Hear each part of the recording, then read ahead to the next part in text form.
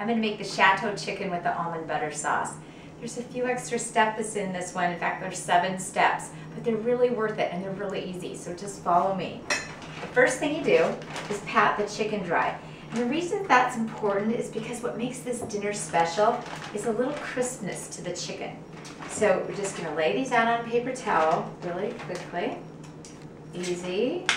I'm going to discard the juice. I like using tongs. I don't like using my fingers, but you can do what you want to do. I'm going to pat these chicken breasts so they get nice and dry. Before I work on this surface again, and of course before I touch anything else with my hands, I'm going to use an antibacterial soap and spray to clean this off. Chateau chicken with the almond butter sauce. First thing I'm going to do is toast these nuts.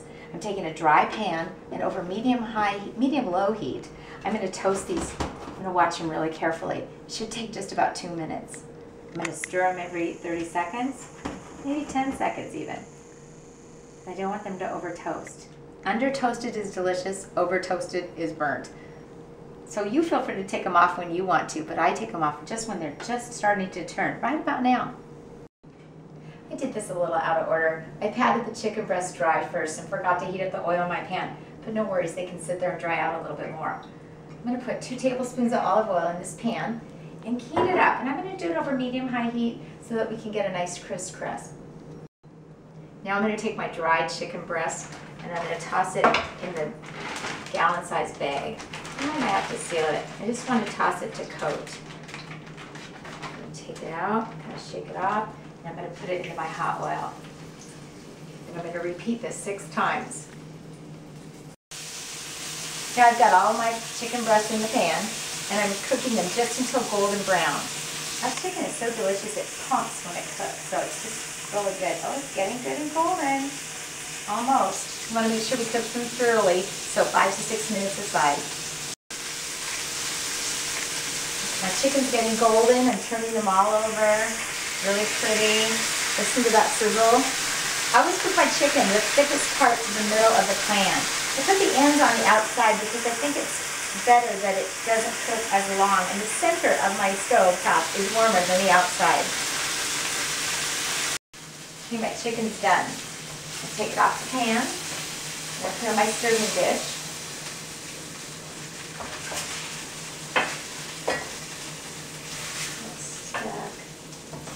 That's good because we want all those brown bits in the bottom of the pan for the next step.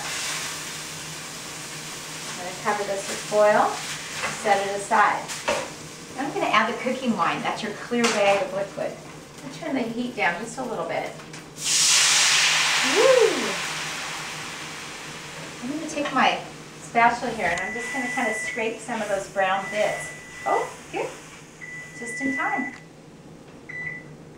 Okay, I'm going to scrape some of those brown bits and I'm going to simmer this. Get ready for our next step. I've got my chicken here keeping warm. I've got my wine sauce all simmered. So I'm going to turn my heat off. I already did. And I'm going to add the butter and the green onions. I'm going to simmer this until it melts and thickens. Then we're going to drizzle it over the chicken. Now I've added my butter and green onions to my saucepan, and I'm going to just turn the heat off, or you could remove it from the heat. I'm going to just let this butter melt and it'll be ready to pour over our chicken. Okay, now we're going to finish our Chateau chicken with the almond butter sauce. I've got the chicken all laid out. I'm going to simply drizzle this into my pan. Oh my gosh. Is company coming tonight? This looks so delicious. And I'm going to sprinkle them with my nice toasted almonds. Ooh, look at that. Wow. Dinner's ready.